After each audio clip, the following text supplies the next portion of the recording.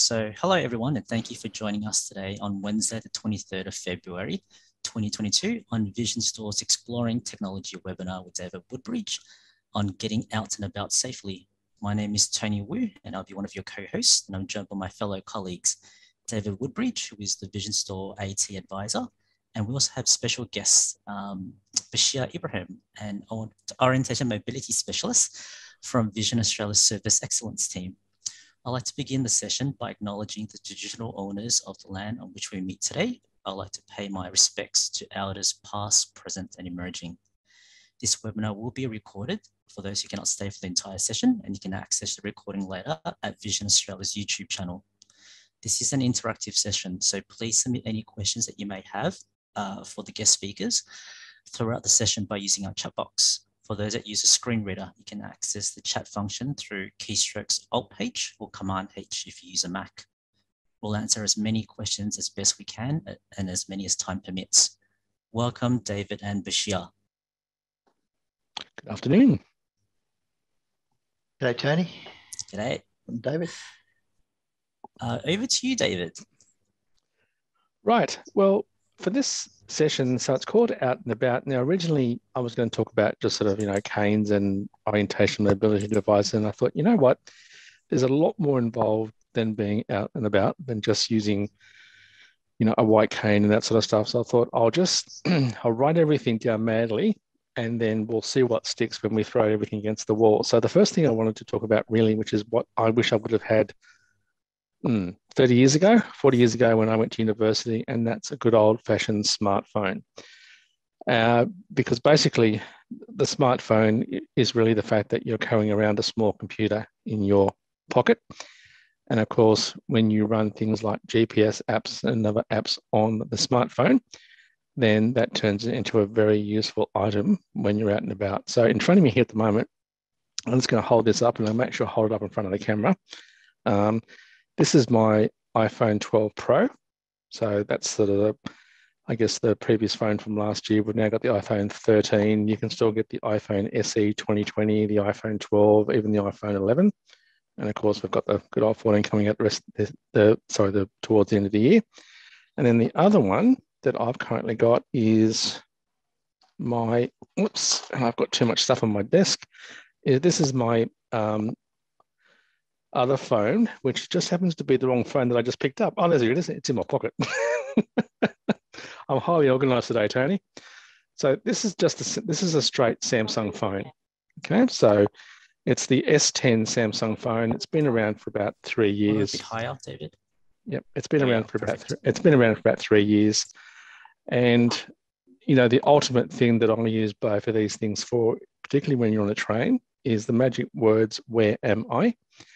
And both of them work very well. Now, with Siri on the iPhone, if you ask Siri where you are, it'll tell you verbally.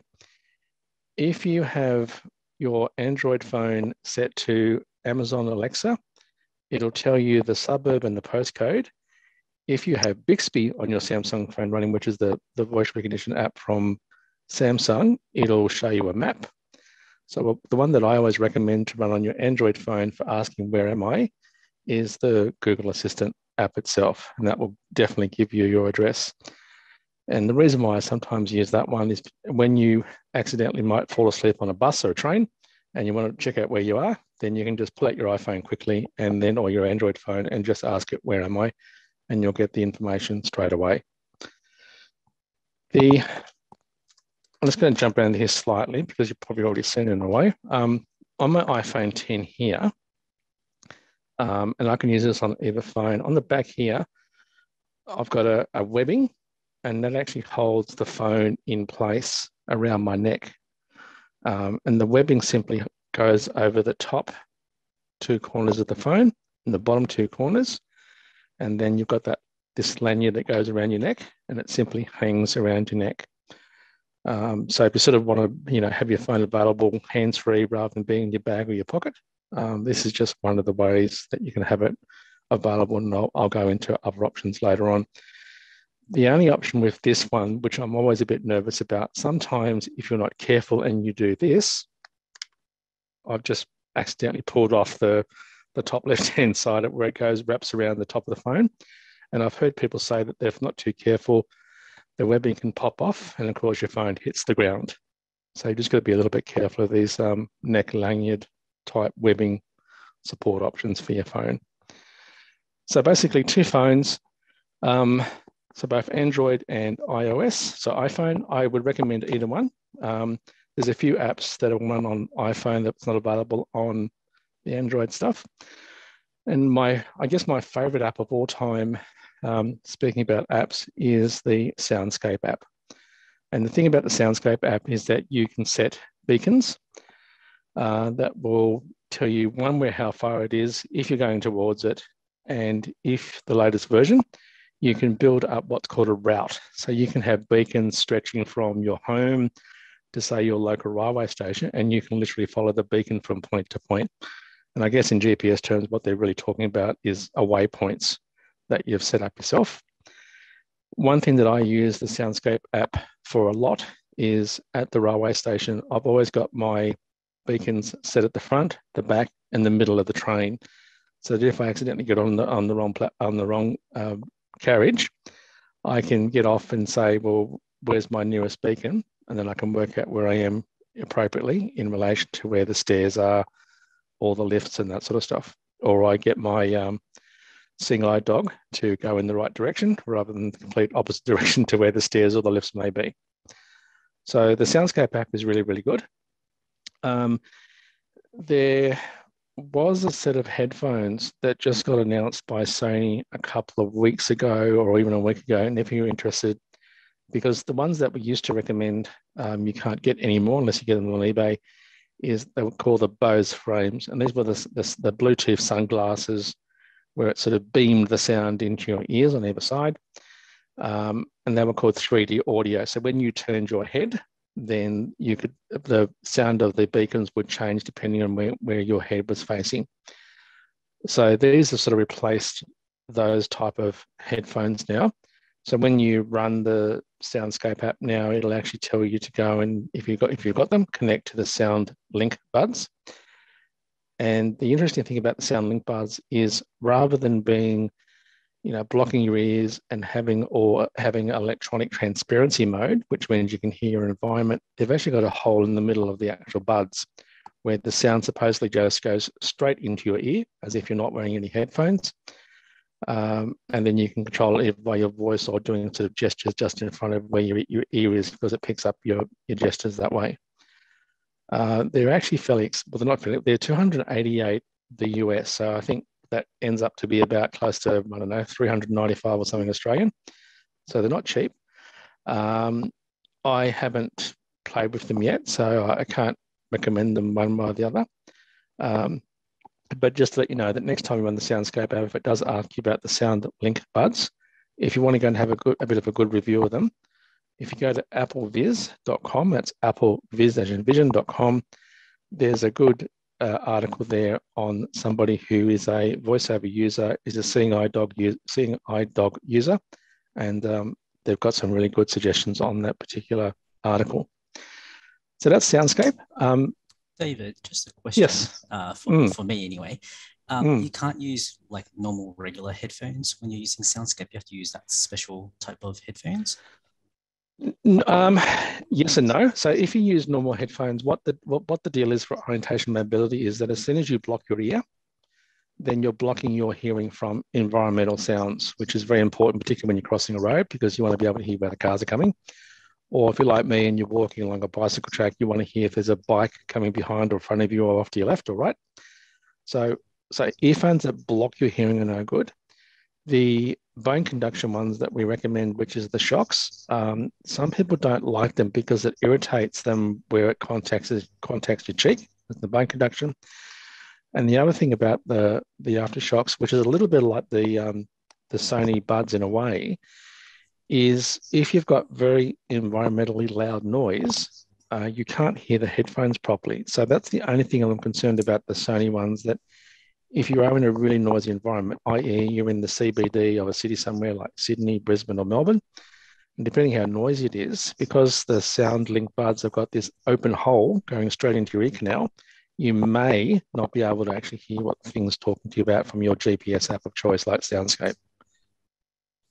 So it really does depend on what you want, because with for example, the AirPods Pro, which is what ones that I use, I've got transparency mode, which electronically lets me hear the environmental sounds around me. I can have noise cancellation, which blocks out the sound, which is no way that I would use them when I'm walking around in public because it's too dangerous. But at the same stage, if I wanted to quickly get directions off my GPS app, I would turn noise cancellation on, listen to my GPS app, and then turn noise cancellation off again, and basically just keep going with my navigation. And then you've got the shocks one. So it really depends on what you really want to do. I guess with the SoundLink one, the SoundLink buds and the aftershocks, or the shocks as we call them now, they are really letting you listen to the real sounds around you rather than what the AirPods Pro do, which is electronically transmit the sound into your inner ear. I think I'll just add a couple of things, David, Tony. Yep. From the orientation mobility perspective, it's safety that's the primary importance, as you've mentioned. So it's being aware of what your surroundings and what's happening in terms of the auditory information that's about you, in order to react or take evasive action if you require. The other thing is that it's also for your cues and clues as well. Being able to make turns or decisions at specific points in time and place for you to navigate your environment as well. So it's very much a very personal thing, but like David said, the aftershocks are a good solution for some people. The earbuds are, the Bose as well. Some people will use the plugins as well, but will have it in one ear and not both ears. So there's a variety of customization, you could say, that needs to be explored in terms of how that works with your functioning and your ability to navigate and move around. Remembering that the other thing is people who are wearing the new Bluetooth hearing aids. There's capacity there to pair certain equipment. Victorita Trek is one that allows you to pair to your hearing aids, as well as or your phone. So some particular devices allow, like the aftershocks, enable you to pair to two devices, your phone and something else, or whatever you choose. Whereas some of the hearing aids only allow you to pair to one device at a time, unless you get the special upgrade, and hence you can have one or two pairings as well. So there are other considerations to take in mind, those who have a hearing impairment or who are deaf. Absolutely. And I know when I walk along that long tunnel at Central Railway Station here in Sydney, where you've got the platforms coming, up a flight of stairs, I basically walk practically in the middle of the tunnel, because all I'm listening for is that ambient sound of my cane tapping, bouncing off the walls until that sound doesn't hit a wall anymore. It basically disappears up the stairwell. And it's that type of ambient sound. I've actually never tested this, Bashir, but I've never actually tested whether the AirPods Pro is actually picking that ambient noise up, or if it's just me being so used to the fact that I'm actually tapping a cane, hearing the sound come back and go, yeah, that's where the stairs are. And if I count three, and that's platform 16, for example. Yeah, I mean, look, that's an important fact, because how people use that skill of echolocation varies considerably, and one of the considerations with any technology is and the use of apps and all the things that are giving you information. How does that affect your innate ability, or what you've developed as your primary skill set of echolocation and so on? And is it overriding? Is it confounding? Is it complementing? And then we also need to think about the selective use of these things. Like, for instance, particular devices, the electronic devices, you'd use selectively in certain situations. Sometimes some people will use it along an entire route, or others will use it when they need to. So, that balance is really important. The primary skill set, when all electronics fail, your battery dies. I'm sure David's talked about those scenarios. If you don't have your battery backup source, it's old school. What do you do? And what skills do you have in order to get out of that situation or to manage that situation? So it's about the foundational aspects of orientation mobility being the core, and then your primary skills and abilities and use of your senses, and then you're adding the layers of technology and apps and smartphone or electronic canes or devices onto that. No, I agree strongly, because at the end of the day, they're an adjunct to what you're doing with your primary, whether it's a cane or your seeing eye dog or whatever else you might be using. So yeah, in fact, this sounds a bit odd. Every now and again, I'll intentionally, because I always think having a seeing eye dog's a bit lazy, so I often will go for a walk around my neighbourhood just using the cane and find out all the obstacles that I've forgotten about, just to keep my skills up using a cane. Because sometimes if my seeing eye dog, might potentially hurt herself, or she gets really distracted by a thunderstorm, I've literally got to drop the harness, pick up the lead, and actually use my cane. So yep. I think having a good strategy. I mean, that's a good thing to factor in. And I've known a number of dog guide users over the years who have made it a habit of at least once a week, giving the dog a bit of a break and using their cane and brushing up the cobwebs and just maintaining the skill set, because your dog might get sick, or, a key factor is, your dog's going to retire one day. So the gap between new dog and replacement could be, short, or it could be long, based Absolutely. on the match that you're waiting for. So maintaining that independent skills, using your cane and maybe some electronic devices as well, in the interim is a good way to just get out and about, as the show says, So. Yeah, no, absolutely.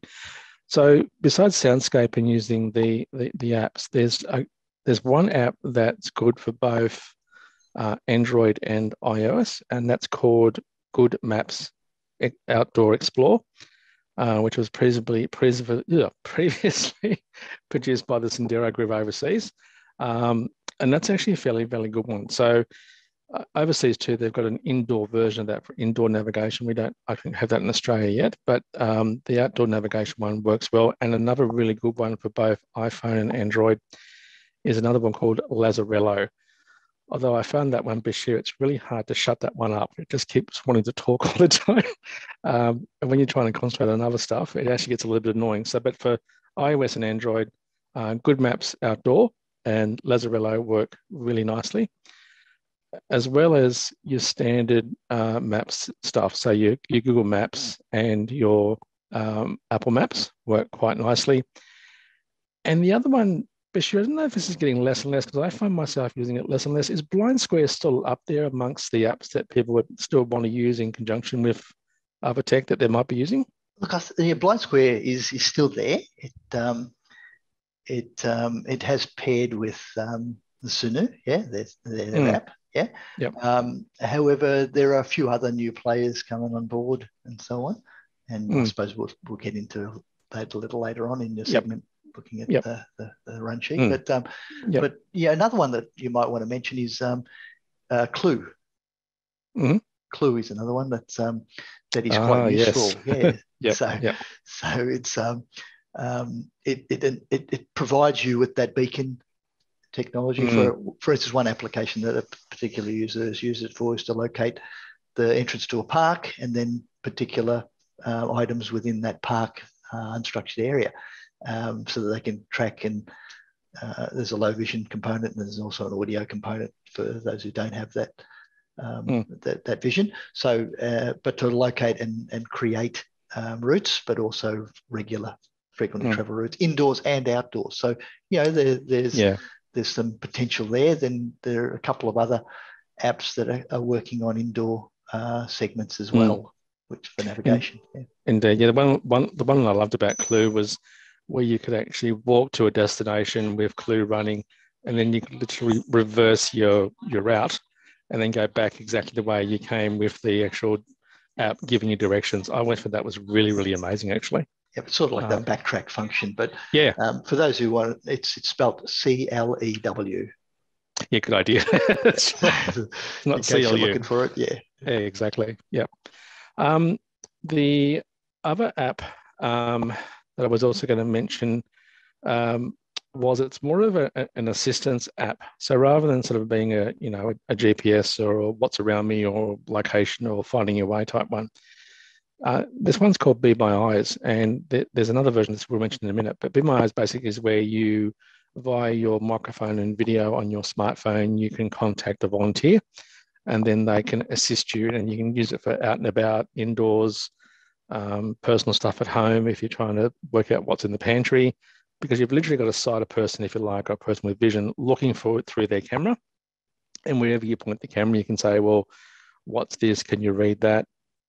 Or for me, if you're wandering up and down the taxi rank, trying to find out where the front car is, you can just point your camera. Like I do off the side sometimes with Be My Eyes, and they can say, yep, you can stop. Because I always have this interesting discussion with taxi drivers. They just want you to take the front car, even though legally you can take any car you like. So I just think, I'll just go to the front car and I'll stop arguing with people. The other one, which Bashir reminded me about before we went on today, was and I've just had a mental blank, Bashir, what's the one that you've called from Western Australia where you can actually use a relative or a friend that does exactly the same thing? Dave. That's it, Be My Guide. Yeah. So have you used that with customers at Vision Australia? Yeah. There's quite a few O&Ms who have suggested that, and people have taken that up because they can nominate a carer or someone they know to be their guide. So yeah, it's a good uptake. Yeah, definitely. Yeah, and I guess that one too. I mean, you're not feeling like you're divulging information that you prefer not to actually tell a complete stranger about, or let people know that your passcode for your house is 1279, whatever else it might be. So that one works quite nicely. So both of them, I tend to use my wife. So I'll actually use FaceTime basically. So on my phone, I'll just call my wife. I'll just say, hey, call Ellen on FaceTime. And then normally I'll just say to her, where exactly is your car park? Because I can't find it.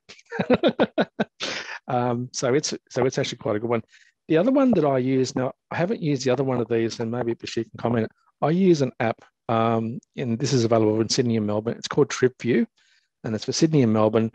And what I love about this app is that it actually tells you what platform a train is leaving from. So, at Central, you've got 25 platforms or whatever it is to choose from. At Gosford, I've got 1, 2, 3, 4 platforms to choose from. Strathfield, you've got 8, and Parramatta, whatever it is, 4 or something. But it's really nice that when you get to the railway station, you know that when you get off, when you get to the station, you're catching it on platform 3, or when you get off a train, it'll also tell you what platform you're getting onto. So I know at Strathfield, when I come back from Parramatta, from Vision Australia, I know if I'm platform 4, I can just cross over straight to platform 3 and go home on the train that takes me back to the Central Coast without having to change platforms. The Move It application, the other one, Bashir, is that more Australia-wide, Move It? It's not so much city-based, that one, is it? Yeah, no, that's more general, and it's iOS and Android. Transit's iOS, Android as well. And then your TripView and Next there are the 4 main ones in terms of public transport apps that O&Ms perhaps use. And then you have the state apps as well, Public Transport Victoria, Public Transport New South Wales, TransLink app, MyTransLink in Queensland, in Perth's got its own as well. So there's a number of functionalities within those. Still some issues with getting information and screen readers and conflicts like that. So still work in progress. But one point to add to David, what you were talking about, is that different apps for different functions, and so there's different groupings. So there's more than at one stage I counted something like more than 150 different apps that potentially download, and you're thinking, well, you're going to be busy for quite a while, and you won't actually get out of the house because you're learning how to use them all. No. So it's about narrowing down what your goals are and what it is that you're actually looking for, and so so there's indoor functionality that some people want, indoor navigation. What apps do that? Then you want outdoor navigation. What sort of things can you do that? Public transport. Amenities apps are also important, where the taxis, ride shares are, where's the public toilets are. Yeah, indeed. Exactly. Crucial. Indeed. But some of those have better functionality in that they'll tell you where the entrance is. Yes. And that's the key, because it's all good and well known there's an accessible toilet around, but how to get there, or where is it? Yeah. So that's the game changer, is if it can do that, then that's great. Yeah. And look, besides TripView Sydney, I mean, I always use a combination of, like you said, I mean, you end up with your own toolbox of apps. So the ones that work for you the best are the ones that I tend to. So I use the public toilet one finder. I use Blind Square. I use Google Maps. I use Soundscape. I mean, but it always depends on what I'm doing. It's not the fact that I just run them and there I go. It's if I'm doing a particular task, I'm like, oh yeah, that's right, the one for this today. So if I'm going for a bit of a wander around the neighborhood, going for a walk, I'll use Soundscape. I'm not going to use Google Maps or anything else. Sure. And one other one, because your video assistance apps you were talking about before, things where you've got a sighted assistant or someone assisting you, include, you've got Be My Guide, Be My Eyes, Seeing AI. Envision's another one. That's a subscription one. I don't know if you've played with that one, Envision, but again, these are some food for thought for individuals. But there are the Sunu app. When you go into the travel aids, as a standalone, has some good potential, right? It's got some good features, the compass feature, and so on. There's another app that the WeWalk Smart Cane app, as a standalone, actually has, and we probably get onto this a little later, but it actually has a feature that you were talking about.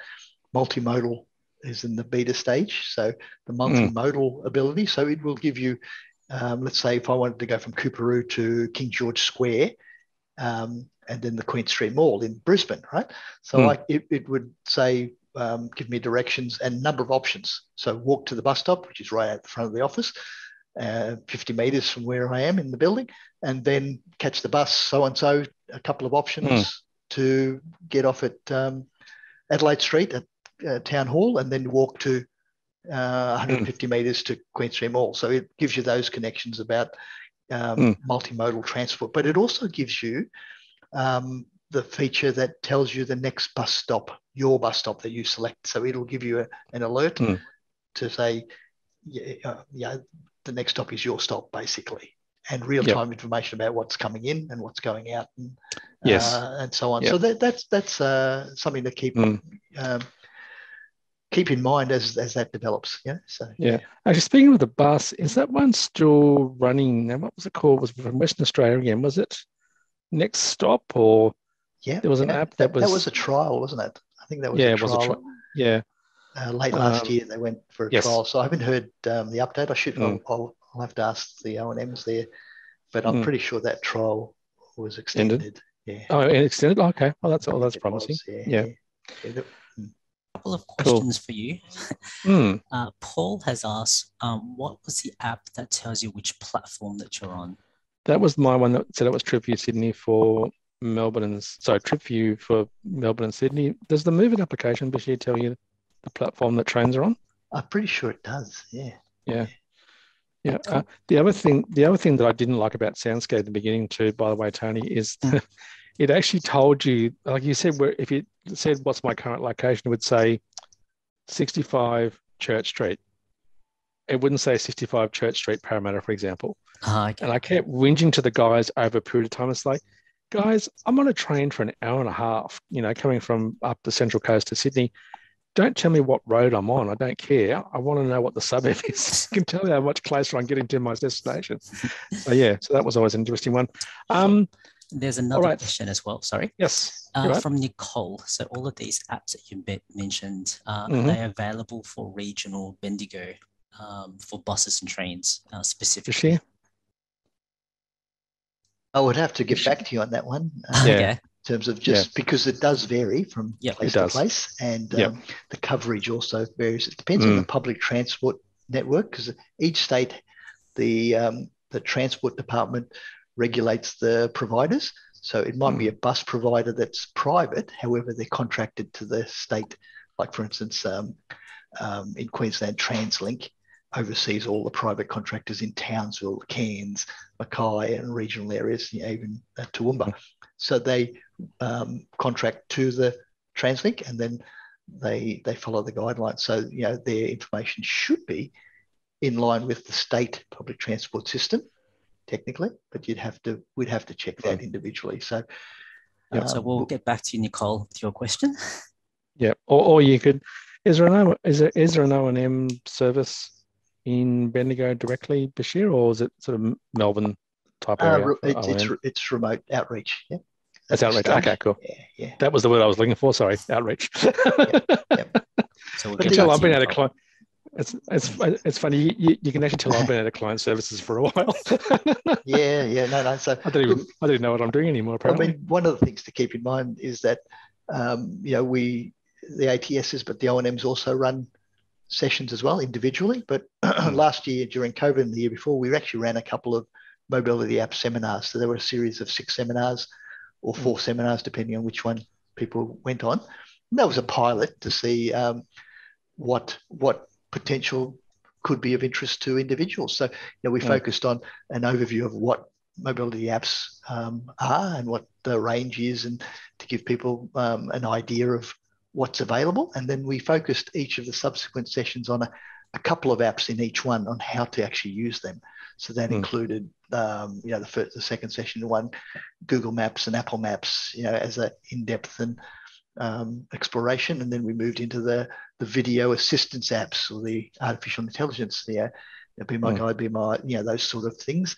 And then the public transport apps, we looked at, what they entail, and included NextAir, Move It, TripView, Transit, and so on. And then we looked at, all right, well, what about environmental information apps? So Microsoft Soundscape is an example. Clue is another one.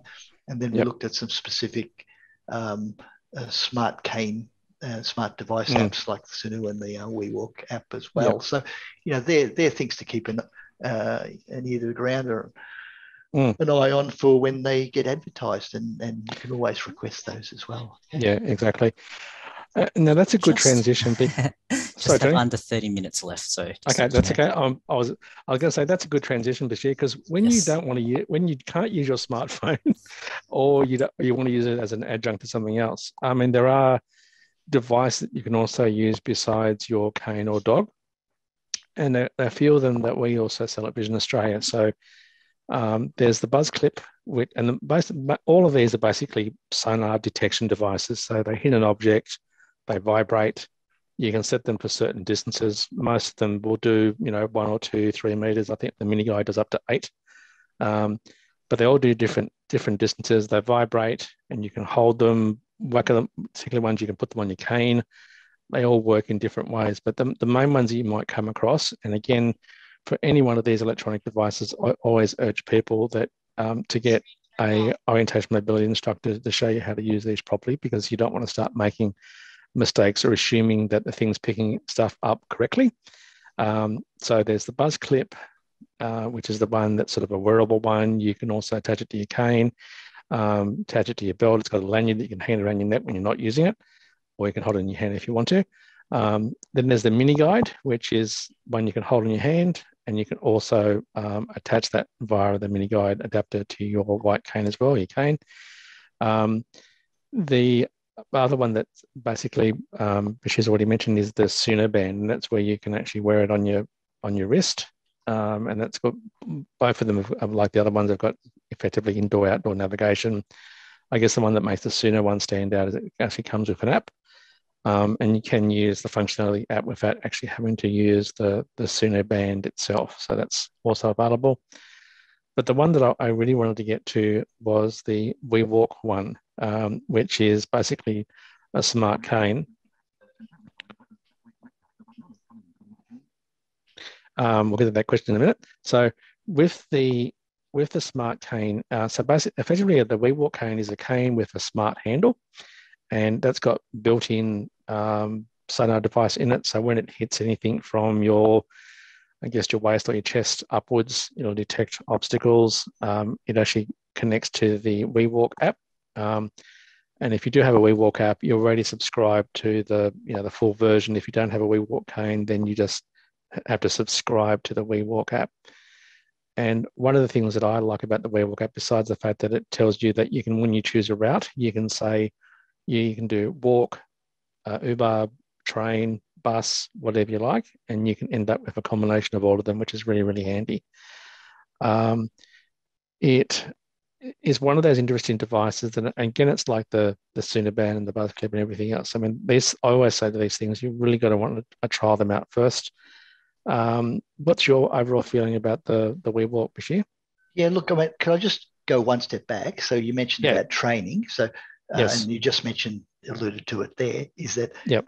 before you go off and buy something or order it online, yes. If the opportunity is available, have an assessment, okay? That way you can look at a range of things that might suit your needs at that time and make the best possible purchase for your needs and specific situation, rather than having an expensive paperweight that doesn't do too much. So, that's I just bought this. Can I have training? It was like, gee, I wish you would have had an assessment first. For every dollar, I could give you every dollar that I got for someone saying that, it adds up. So the idea is that assessment is really important. Talk it through, work out what is going to work for you, right? Excuse me. The other one is, well, are you looking at obstacle detection and avoidance, landmark location, finding gaps in shorelining, those sort of features? Or are you looking at something that will detect obstacles and have an app for navigation, et cetera, or do you just want navigation? So, there's a couple of different choices. So one of the things is that the things that David mentioned, the devices David mentioned, there are handheld ones, so they're secondary, used with a primary mobility aid, such as a long cane or a dog guide for safety. Because remember, all the electronic travel aids do not pick up from the ground level in terms of what you're going to step down or into, potholes, stairs, going down, etc. So you got to be aware of the limitations. However, the electronic devices will help from the waist up, head, chest, shoulder, for obstacles that the cane won't pick up, right, necessarily. So there's a combination of both, or having advanced warning about what's in your line of travel, the wheelie bin that's in the middle of the footpath, or the parked car that's along the footpath as well, as you're walking along at great speed, and all of a sudden the cane hits it. So it can be surprising if you're totally blind or extremely low vision, or at night. So the sonar will help soften the contact, because once it starts going, if an obstacle's in front of you at a range that you're aware of, that you've set, then you have the choice. I either keep going, run into it, or I slow down and do what I need to do to go around it, or and so on. Exactly. So there's the handheld devices. The one that we did mention is the Ultra Cane, which is a sonar device built into the cane as well for obstacle detection, similar to the Mini Guide and so on. Has a short range and a long range. The Mini Guide is the only programmable handheld device, right? That is in its genre, like the Moet sensor. The Mini Guide has a number of different basic ranges and advanced ranges for narrow gap finding and so on. So it's quite sophisticated in programming. Now, when you talk about the WeWalk smart cane, the cane itself is primary. The Ultra Cane is primary as well. So you got a secondary device built into a primary aid. So you got two for one, really. So obstacle detection and the ability to get warning for things that are head, chest, and shoulder height, but also to find gaps in doorways, shoreline a wall or railing or hedge or something like that. Find the bus stop, find the audio tactile poles. So there are all different sort of uses. The app then for the Sunu as well, and the app for the WeWalk, having the app gives you a couple of functionalities. One is the function of getting GPS information, getting information about your surroundings, environmental information, but it also enables you to customize, right? So you can set the distance, radius of the search patterns you get for your what's around, what features, what particular cafes, restaurants, or particular category you're looking for. You can set the frequency of the voice announcements. You can set the distance unit. You can set Australia, kilometers, meters, miles and yards, US, and so on. So you can do that. You can have different languages also available, not unlimited, but a number of ranges. And then you have a number of functionalities, such as the preferences where you can go in and again tweak it to your own needs. And this is where working through the app and setting it up in the first instance, having had an assessment and worked out that, yep, this is what I want to go down the track of, you can strengthen your knowledge and in preparation for you to get your lived experience. So does that sort of, so the WeakWalk Smart Hang has great potential. It's got I think it's up there in terms of what people in Australia can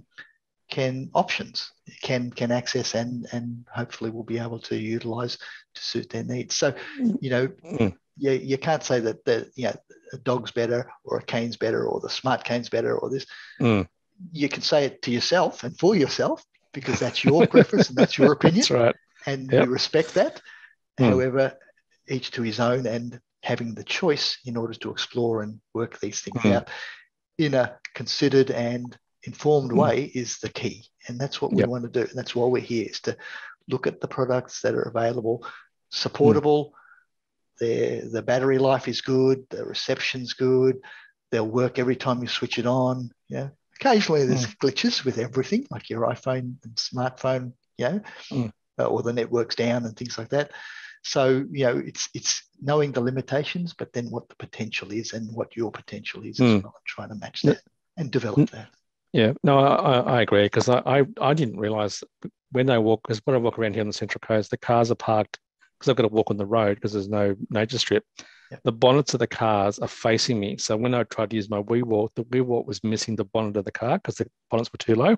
Yep. So then I switched back to the mini guide or the buzz clip, and it was bang on target. So that's the type of stuff that, if I would have, me being a person, I'll just go out and play with anything. But if I would have rung up an O&M instructor and said, can you go and work out why this WeWalk's not working? Yeah. And then it would have been fairly obvious, like, well, hang on a minute, mate, the angle of what you're using it at is not going to work. And hence the measurement, the right size cane is important. And, there's stride length, all these things come into play, the ergonomics come into play. The handheld devices like the buzz clip and mini guide and the Sunu as well, on your wrist, the angle with which those are also positioned are crucial, because the Ultra Cane's the same. If you've got a good midline, then it's going to work, according to the testing situations and the clinical side of things that when they develop this technology. But we know that not everyone's got a great midline, and physiology comes into play, fatigue comes into play. So it's knowing the ranges, it's knowing the limitations, it's knowing the width.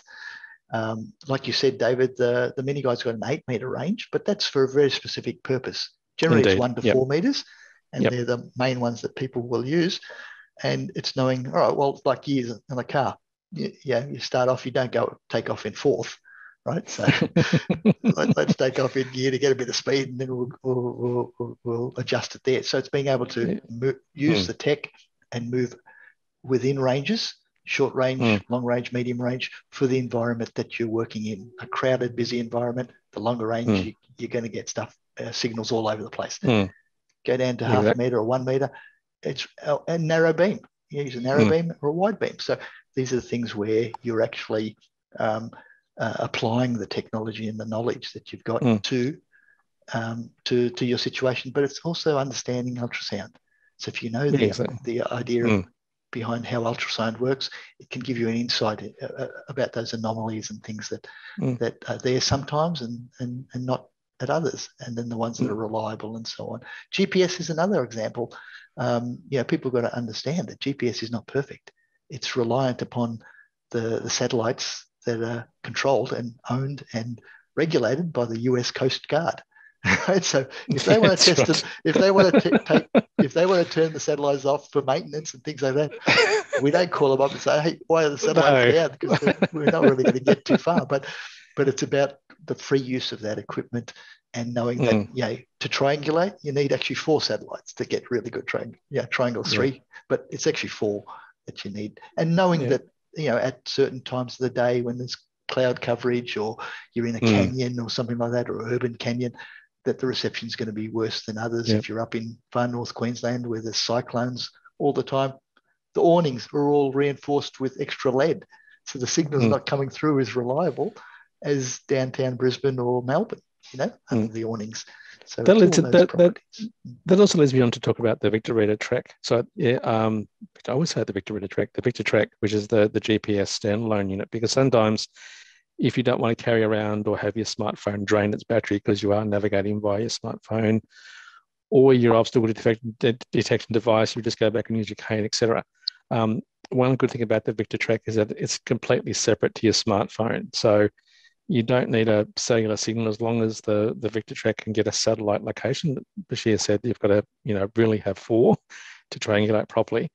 And I liked it when you talked about canyons and that sort of stuff, Bashir, because I've always found with the Victor Track, when I'm in the CBD of Sydney, and I'm assuming this may apply to Brisbane and Melbourne and so on, it doesn't seem to pick up as well as my smartphone GPS does. Have you found that issue as well? Or really? That's that urban canyon. And when people have training and assessments, we actually mention that as the first part, that the urban canyon effect is exactly that, where the signal is dispersed and not as visible to the sky in terms of the unit itself, because of the big buildings, or there's a whole range of other environmental factors that come into play in a busy city area. So yeah, definitely, David. So knowing those limitations are very important. But the beauty of the Victor Reader Track is it doesn't use data; it's free, and the battery life is very long, 8 hours, up to 8 hours. Continuous use. So there you go. But the idea is balancing that up with what your abilities are and your environmental situation is as well.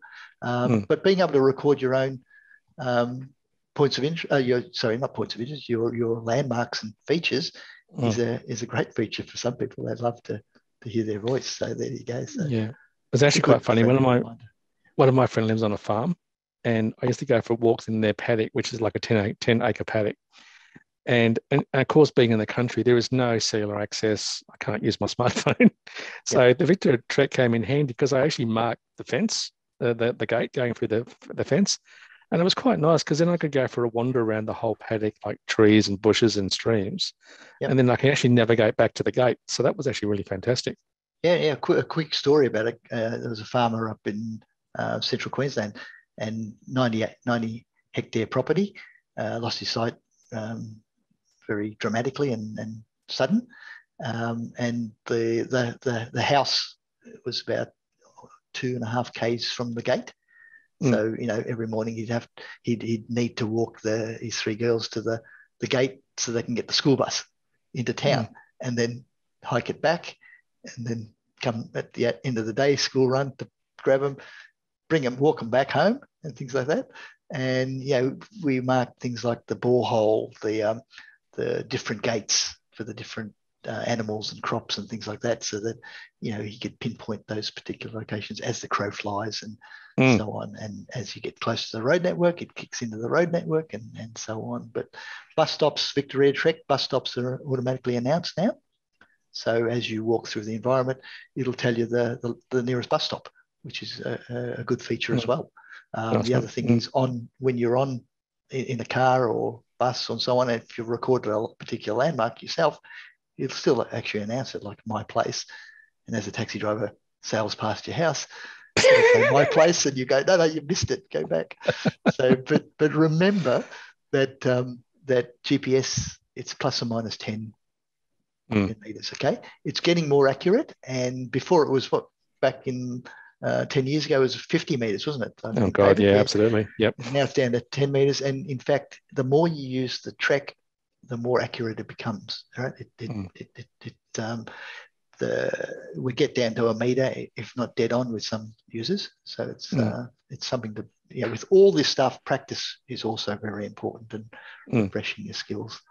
Yep. Tony, can I get a time check, by the way? How are we going for time? On mute. We have about 10 minutes left. Cool. All right. So in probably in about 3 or 4 minutes or less, Bashir, do you want to summarize maybe what you would, I mean, we don't have to do all the canes and everything else, but I guess when people are going for assessment, what are the types of things that you would look at when you're giving a person assessment if they wanted to start using or having a look at using a white cane or a mobility cane? Yeah, well, for the first time user, someone who's never used a cane before, it's about, what can orientation mobility provide? What can it help coach me and guide me? And remember, it's an ongoing process. David, you know that, right? It's where do you start? And it's the start that is probably the most crucial part in terms of that acceptance. You got to be ready. You got to be open to new ideas and so on. It's basically looking at, well, how do you get around? How long you had a vision impairment, or what places were you traveling to and would like to continue to do? Or what, if you haven't been a frequent traveler before anyway, what would you like to do? What are your goals? And so we started, well, what is it that you would like to achieve? Yeah. And then like some people might say, I mean, I've heard this quite a lot of times. People said, look, I want a dog. Yeah. Right. That's what I want. So, well, that's okay. That's a goal. And that could be, that's something we would encourage someone to say, all right, well, let's start at the beginning and maybe we'll work up to that. And there are some steps to take in order to reach that goal. Yeah. So that's where the realistic idea and notion of, orientation mobility as a foundational skill is important, because it's a prerequisite for advanced mobility aids, such as the electronics or GPS or apps, as well as a dog guide.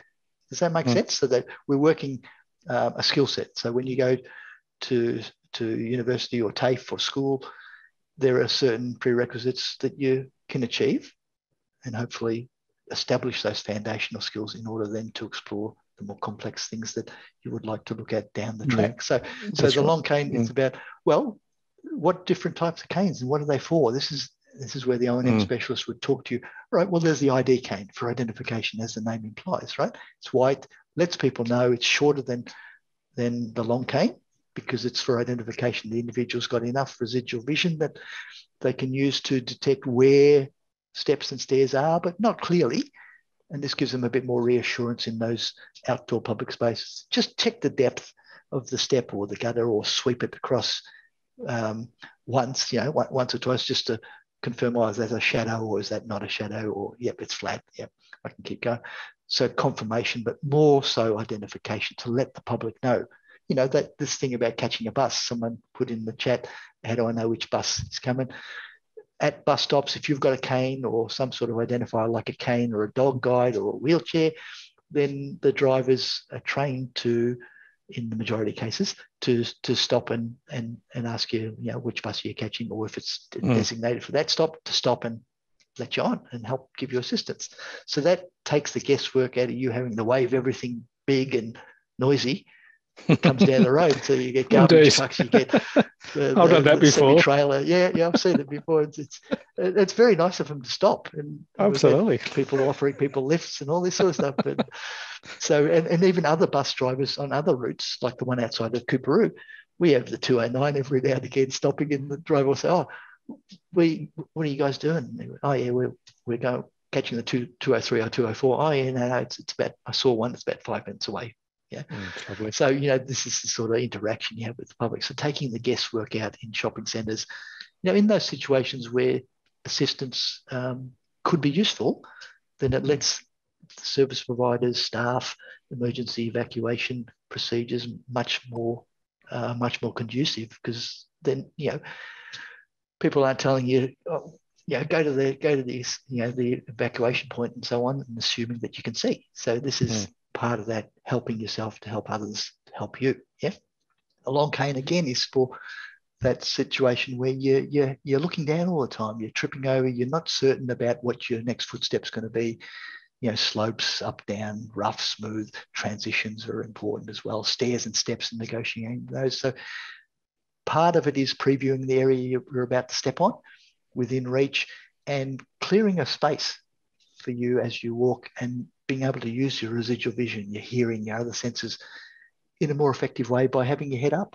You can breathe a lot better if your head's up, rather than your chin on your chest and staring at the ground or trying to strain yourself.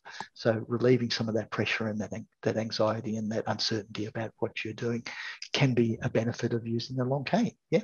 So there, the long cane, the support cane's another one, where we prescribe those for people who have a balance issue in relation to their vision.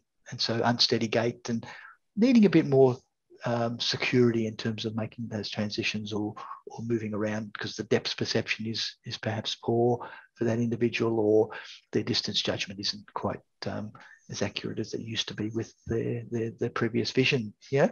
So there's a combination as well. Some people use support cane and a long cane, support cane and a dog guide for physiological reasons as well as practical reasons. Does that make sense?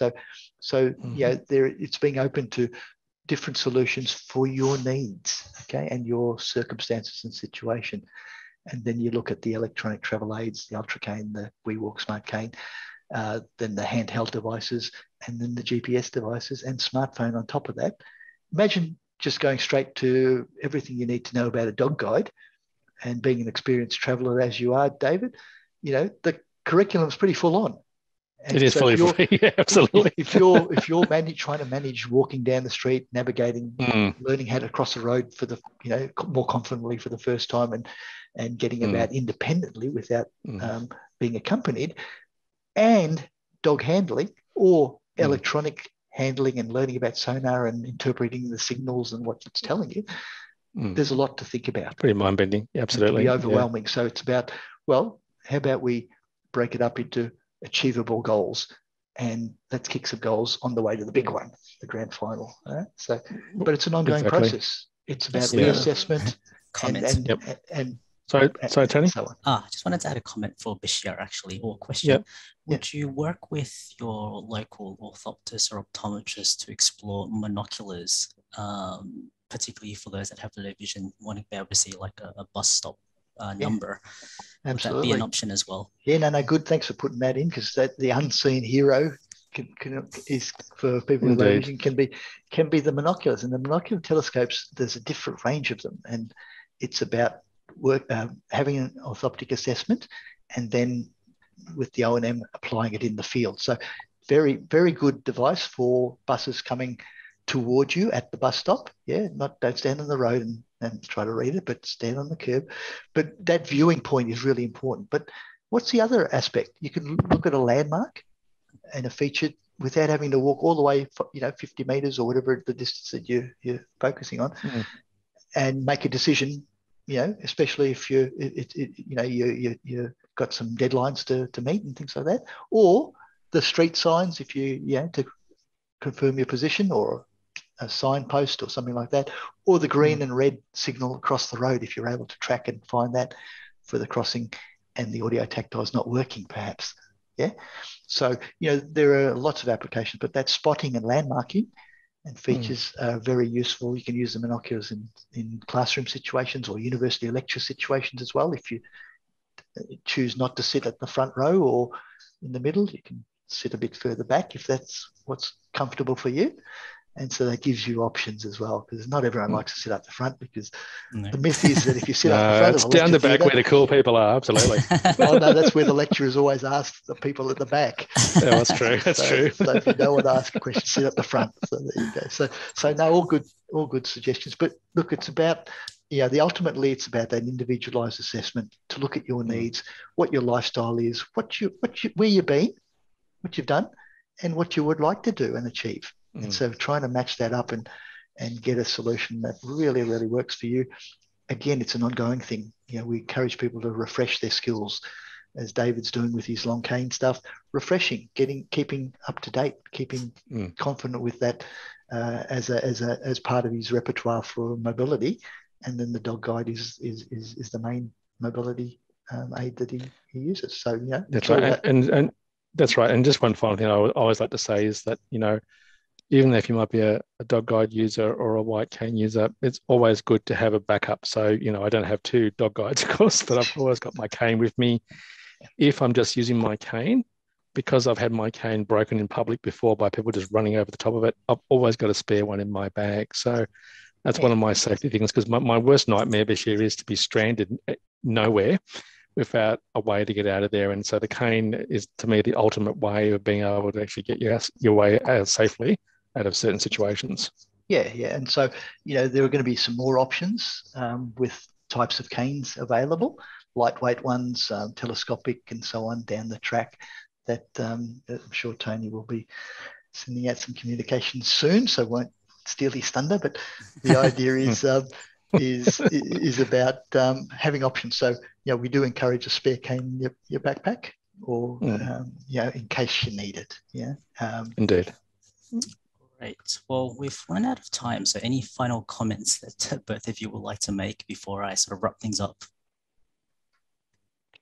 I think, if you're curious, just ask, send us an email.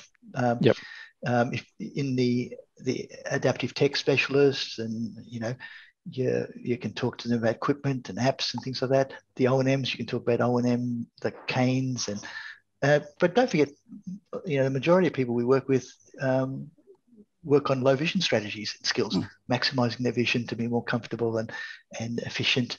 And so, they may not necessarily use a cane, but they could use an app or the magnification systems or Zoom apps on their, that's another one in the shopping center and supermarkets, using the various Zoom apps to read the aisle numbers and things like that. And then that's true. Find out what the categories are in the, if you're searching madly for something that's very specific, to narrow it down a little bit more if there's no staff available and things like that. So exactly. And I can say that as a blind person too. I mean, when I had a break, as you mentioned, I had a huge break between guide dogs at one stage. I went from about 18 months and I had to relearn a cane.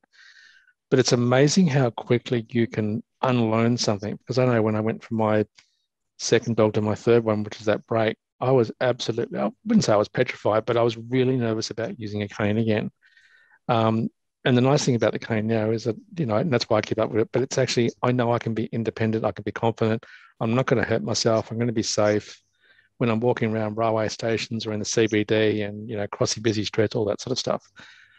So, having the confidence and the independence is really fantastic. And if you're new to sort of, vision loss and items like that, then I would just say, be brave enough to at least have an assessment, because then you'll have somebody that's completely professional and confident in making sure that, number one, you're always safe, and then giving you the skills to be safe when you're moving around the community, because there's nothing more empowering than being independent. And it may take some while to get there, but at the end of the day, you will get there. And whatever app, obstacle detection device, cane, dog guide, whatever else it might be, then Vision Australia can absolutely offer all those different types of options to you. And as Bashir says, it's always based on the goals, where you've come from, where you are now, and what do you want to do in the future. Just one other thing to add, though, Tony, it's about that conversation, as David said. Don't be afraid to have that conversation, because it's just a conversation. Yeah. Yes. You're not locked into anything. You're not. And if you do decide not to go ahead, you can always come back, because circumstances change. It's not. You just don't get one go and that's it, right? Definitely. It's about reviewing your life as well, because as you mature, your needs will change, and so it's coming back when you want to, as you need to, and knowing that you can come back to Vision Australia as you require, depending on your needs, and so those things will evolve as you go. Yeah. That's a good point, Bashir, because I like that point, because nonetheless, well, I'm sorry, this is a special offer. If you don't take it now, that's the end of it. Well, some people, I've been in the field for 35 years, and the thing is that some people have said, I don't want to, I'm not ready at this time, but I'm afraid that, I can't come back. And well, no, of course you can. It's about a mature organization providing and being there for when you need to at the time that you're ready. So, and then quite often people will say, I should have done this 2 years ago. And you go, well, better late than never. Yes. But it's the fact that you're actually open to that, and it's your confidence, it's your life. And so we're coaches, we're supported, and we're facilitators to help guide you through something that might be a little confusing, or you're not sure what's going on, or you've got ideas and you say, you just want confirmation and affirmation that you're on the right track. And this is about that ability to help you along that journey or journeys. Excellent. Thank you so much, Bashir and David, for such an informative session on getting out and about safely. Thank you everyone for attending. Please contact Vision Australia on 1300 847466 if you wanted to have an appointment with an orientation mobility specialist, or if you wanted to have a chat to our AT help desk, or if you wanted to have a chat with the Vision Store team. Just specify which service provider or team that you wanted to have a chat to. At the end of the webinar, there will be a short survey for you to complete. Any feedback that you can provide will assist us in improving our content and the delivery of future webinars. We'd love you to join us for our next Exploring Tech webinar with David in March. So please check your emails and our website for further details. Thank you so much again, Bashir and David, and goodbye, everyone. Bye, folks, and safe travels. Bye. Vision Australia. Blindness, low vision, Opportunity. Vision Australia logo. 3 navy blue ovals linked together diagonally within a bright yellow rectangle.